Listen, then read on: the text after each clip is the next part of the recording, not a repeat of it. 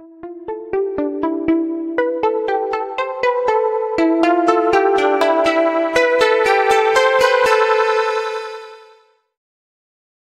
dear friends, welcome back to your favorite channel where we bring you trending and interesting news from around the world. May I crave your indulgence to please subscribe to this channel. Kindly hit the bell icon so you get notification whenever we post new stories. Also, share these news stories with your friends, family, relations and loved ones so they can get to know what is happening around the world. Thank you guys, I appreciate your support.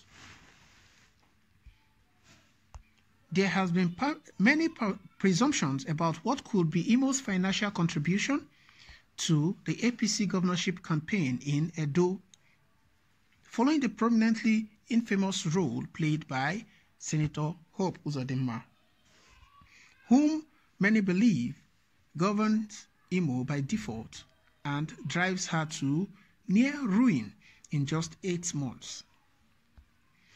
But this politically incorrect offering of mine won't be about the monetary losses, obviously incurred by my dear state because of its healthman ambition to increase his stakes in the Bodilon Club of Electoral Traders.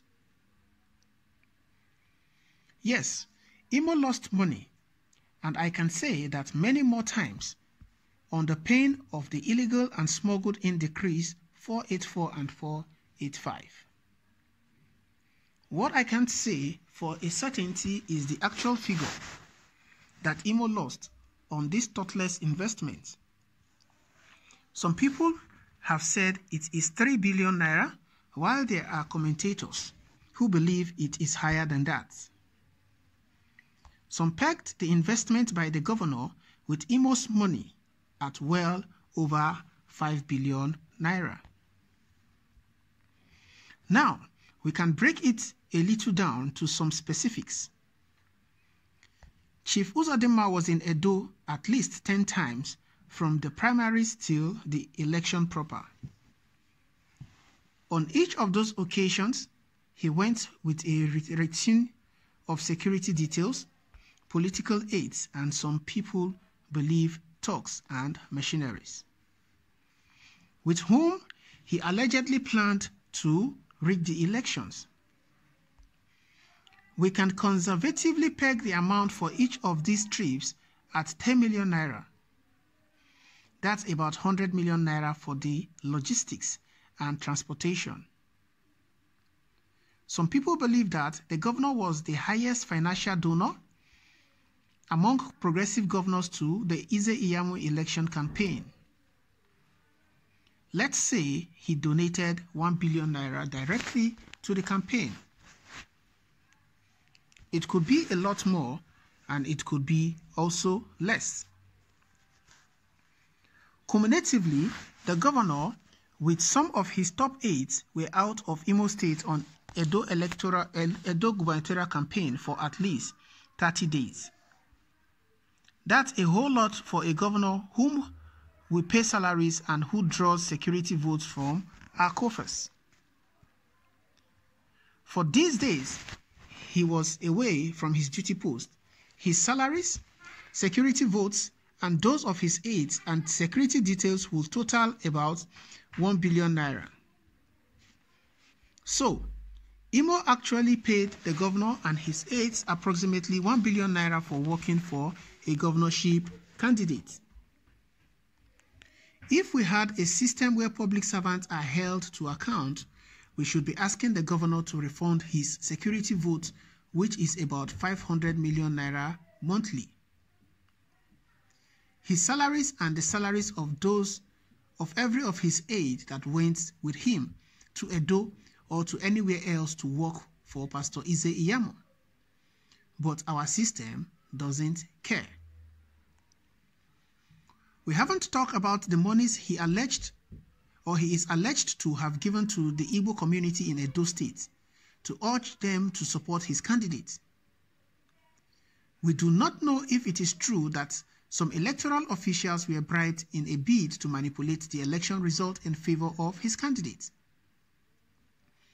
We haven't placed a figure to the fees that might have been paid to some mercenaries who were caught on camera confessing that they were hired from Imo State. We haven't placed a figure to the patrol vehicles acquired with Imo money and donated to security agencies for the security and safety of Imolites, but which were seen in Iyamo before the election proper. So obviously, Imo lost a lot of money, but that's not the only thing Imo lost. Every Imolite was sold off to the world by the governor. They were sold off as being governed by a man of questionable character. The governor became a byword for electoral fraud and everything undemocratic. Throughout the campaigns in Edo, videos are viral on the internet where Edo people described the governor, Hope Uzodinma, in unpalatable but unavoidable words. For every of such words used to describe the governor, every Imolite is insulted. So it won't be very much out of place to say that the governor brought shame to the state. He ridiculed Imo State. He defamed the character, and if we are to sue him for defamation of character, every Imolite would at least be entitled to 10 million naira, which he has to pay from his pocket, and this runs into trillions of naira. According to FCC Jones, I heard that Edo, especially the youths, were on the lookout for him during the election. He said, "Richard, my friend, told me that had the governor been seen anywhere in the open during the election or after the election, he would have been stoned, and he told me that there was no amount of security personnel that would have saved him from being disgraced." In Richard's own words, "Your governor was a marked man. From Thursday, when we got wind of his presence in Edo, the citizens were on alert because he doesn't have a good name. We were determined to teach him that he could walk away with election rigging in Imo State, but not here in Edo. Well, I thank God that they didn't see him, and I am happy that my governor understood the temperament of the people and respected himself. He confined himself to Iyamo, and when the results started trickling in, he sneaked out of Edo through the back door. He couldn't even blare his sirens for fear of being lynched." It becomes more painful when one compares Uzodinma's presence in Edo to that of other governors, especially Nyesom Wike of Rivers State. The average Edo man was happy that Wike was in town, and they could keep him there for as long as he wants. But they can't bear the mere sight of Governor Hope Uzodinma because his name does not ring good in their ears. Edo people saw Wike as a friend, but saw Governor Hope Uzodinma as an enemy and a traitor who came to annex their state. Beyond the personal opprobrium to his personality, Chief Uzodinma also made every Imolite look like a weakling. Edo people might feel superior to us because they succeeded where we couldn't. They resisted manipulation, they resisted imposition, and they resisted intimidation. While it may not be true, Edo people showed that they are politically aware and democratically literate for standing up to defend their inalienable rights to choose their leader by themselves. I do not think there will be a magical 388 polling booth result that even the man who tendered it couldn't read properly, and that contained only the results of 2 candidates, while there were 70 candidates. I do not think Edo people will fold their hands and move on if any court declares Eze Iyamo governor with results he wrote for himself. Isn't it more like a student grading himself in an exam and overriding the verdict of the examiner? Edo people won't take that. The outcome of the Edo election is a sharp reminder to us as Imo people of our misfortune. It calls back that sad day that a certain Gulak came to Imo and walked away with fraud. It calls back the memory of 388 magic polling booths results that were never there, or that never were.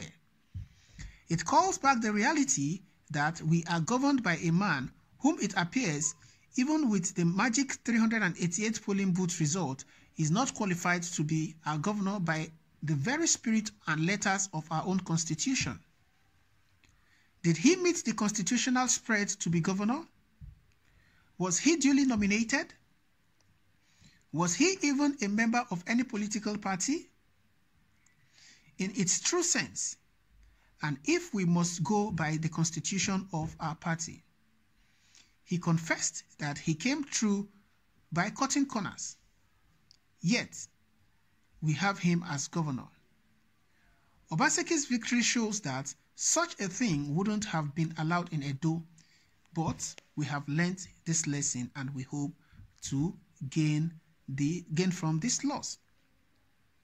Alright guys, what are your thoughts? This is the thoughts of Onwa Swanya FCC Jones, a political analyst and a commentator.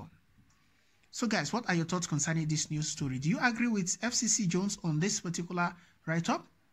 Well, drop by in the comment section. Let's know what your thoughts are. Don't forget to subscribe to this channel. Kindly hit the bell icon so you can get notification whenever we post new stories. Thank you guys. I appreciate your support and I'll see you on the other news. Thank you and bye for now.